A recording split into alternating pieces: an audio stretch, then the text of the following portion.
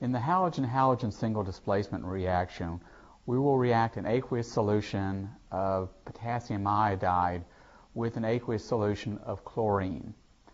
The potassium iodide solution is colorless. When we add the aqueous solution of chlorine, the chlorine displaces the iodine from the potassium iodide, and we get the formation of a reddish-brown solution of iodine. We can test for the fact that iodine is actually being produced by adding a nonpolar solvent like hexane. If we shake the solution, the iodine will dissolve in the hexane, producing a characteristic purple color in the hexane layer.